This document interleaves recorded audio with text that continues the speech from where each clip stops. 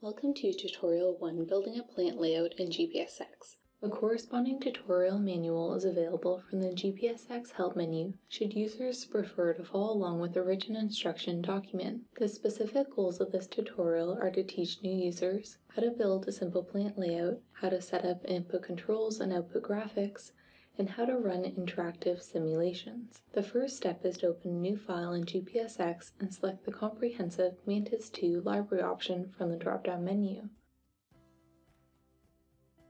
Turn on the grid on the drawing board by going to View, Display Grid on the toolbar. Next, locate the process table on the left-hand side of the window. Here, model objects are separated into groupings of like objects. Within the influent group, left-click on the wastewater influent model object and drag the object onto the drawing board. Drop the object by releasing the mouse button. Repeat this process for the plug flow tank icon within the suspended growth processes group and the circular secondary clarifier object in the secondary clarifiers process group.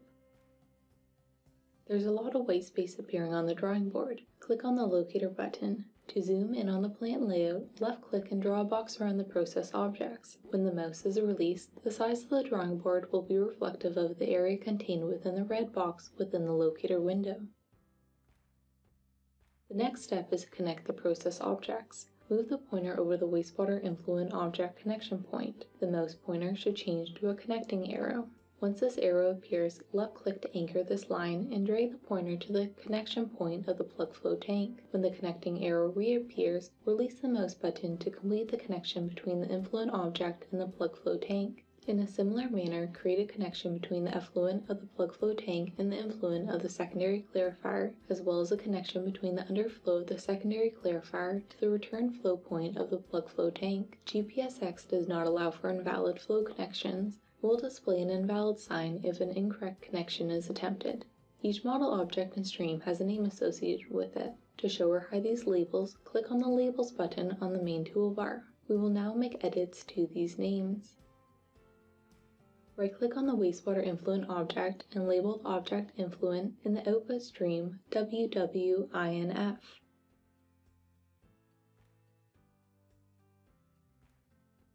For the plug flow model object, label it Aeration Tank, the recycle stream RAS1, the overflow MLSS, and the pump stream can remain as default. Notice that since the influent stream to the plug flow tank is the effluent stream of the influent wastewater object, it adopts the same naming convention.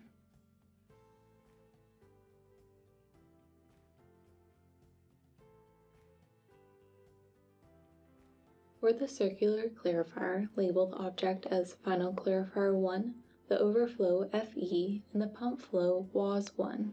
The underflow is already labeled RAS1, as this recycle stream was specified in the aeration tank model object.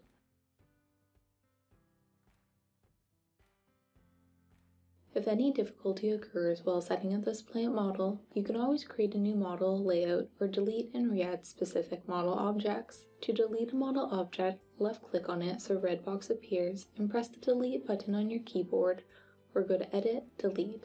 You will be prompted to confirm deletion of this model object. This is a good time to save the model. Do this by going to File, Save As, and naming it appropriately.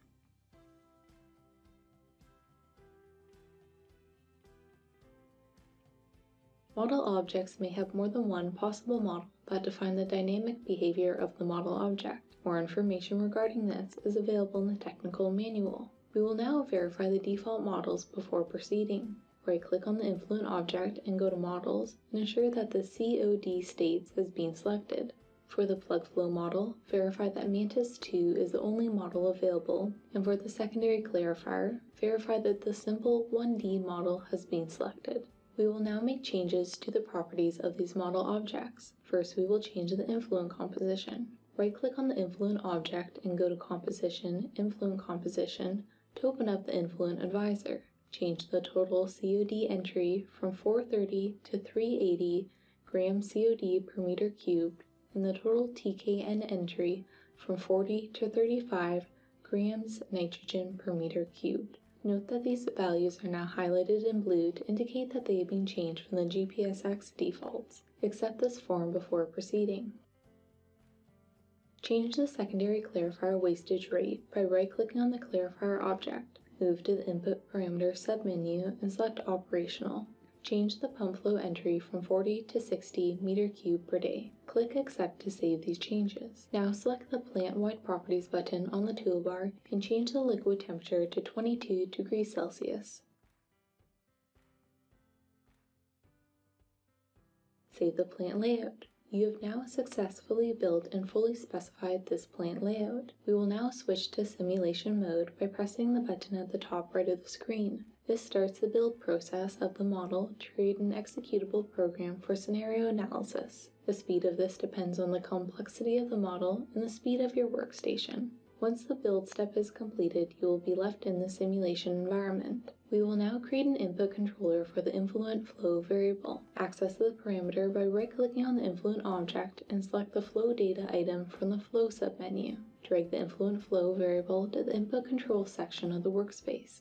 A new tab called Input 1 has been created for this control. Double-click on this tab name and change it to Flow Control and press Enter. You can edit the input control properties by clicking on the Input Controls Properties button on the Controls toolbar. An entry form window will be displayed. The minimum and maximum values selected for the slider range are appropriate, so we will not make any changes. It is not necessary to enter a value in the delta column, as we will use a slider type control, which does not require a value for this attribute. Accept this form. You can test the slider control by dragging the small slider knob. Note that the influent flow value will change to the value displayed on the slider control. Before proceeding, use the Reset button at the far right of the slider to move the slider back to the default position of 2000 meter cube per day, or type 2000 into the box. We will now create appropriate output displays prior to running the simulation. Notice that in the Output section, there are quick display items for each of the process objects.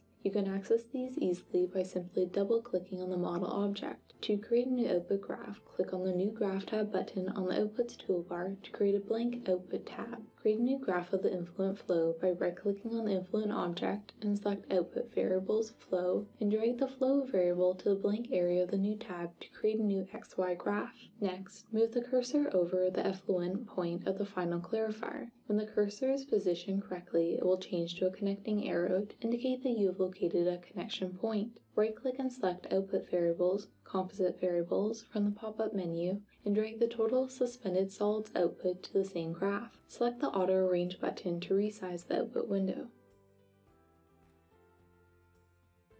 Click on the Output Graph Properties button. Rename the graph to Influent Flow and Effluent TSS. The Autoscale feature can be used to allow the Y-axis to automatically set an appropriate max value depending on the data being displayed. Other output graph types other than the XY type are available. For the purposes of this tutorial, we will keep Autoscale clicked off and we'll keep the graph as the XY type. With the max fields unlocked, enter a minimum and maximum value for each variable. Use 0 and 10,000 meter cube per day for flow, and 0 and 150 milligram per liter for total suspended solids. With the controller and output graph set up, you are now ready to run the simulation. Enter in a stop time of 20 days in the simulation toolbar at the bottom of the screen. Start the simulation by pressing the Start button. While the simulation is running, adjust the flow slider and assess the effect on the effluent suspended solids concentration. If the simulation proceeds too quickly, you can add a delay to artificially slow down the simulation. We will now take a more detailed look at the plant performance. Access the composite variables on the clarifier by right-clicking on the object and selecting from the Output Variables, Composite Variables, and Layers. Drag the total suspended solids and layers item to the blank area to the right of the existing output tabs. By dropping it there, a new tab is automatically created with the desired graph. Since this variable is actually an array of values denoted by the fact that it has an ellipse, then the graph that is created is by default a bar chart with the array elements along the x-axis. Right-click on the output graph and select the Output Graph Type item. Select the bar chart horizontal type for this graph. In Graph Properties, rename the graph to Final Clarifier Solids Profile and change the max value to 5,000 mg per liter.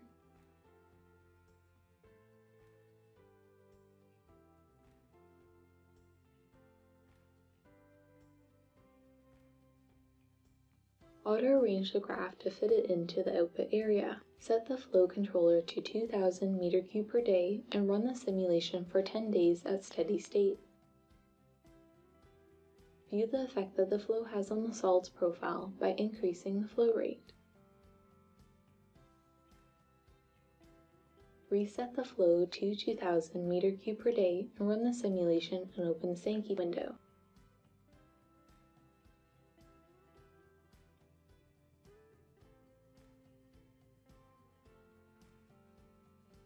Here the flows through the model are displayed. Notice that a stream with a higher flow rate displays a wider arrow. In this example, the flows out of the clarifier illustrate this. The effluent stream has a much bigger arrow than the tiny arrow exiting the pump flow. You can change settings and output variables using display, variable, and Sankey features on the top of the window. The Sankey diagram can be exported using the exports features. You have now completed the first tutorial from the GPSX tutorial series. If you ran into any difficulties working through this tutorial, you can refer to the corresponding tutorial manual and user manual.